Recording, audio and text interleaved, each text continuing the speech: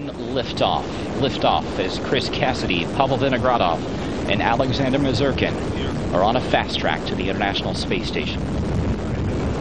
Blast off from Baikonur with a new record in its sights. The Soyuz rocket was aiming to make the normally 48-hour journey to the ISS in just 6 hours. As it disappeared from view, the 3 men on board kept in regular contact with ground control. Everything's completely nominal up here on the spacecraft, and we feel great. Pressing on. Copy. And this was their target, the space station itself. Until now, all spacecraft that have gone to it have taken around 2 days or 34 orbits of the Earth to get there.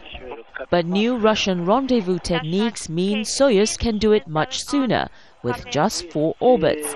The docking itself took place above South America, the procedure so smooth that on the ISS, the Canadian astronaut Chris Hadfield tweeted how cool it was to hear the thump as the 2 vessels glided together. With Soyuz and the ISS joined together, their respective crews were happy to have got such a potentially problematic maneuver out of the way.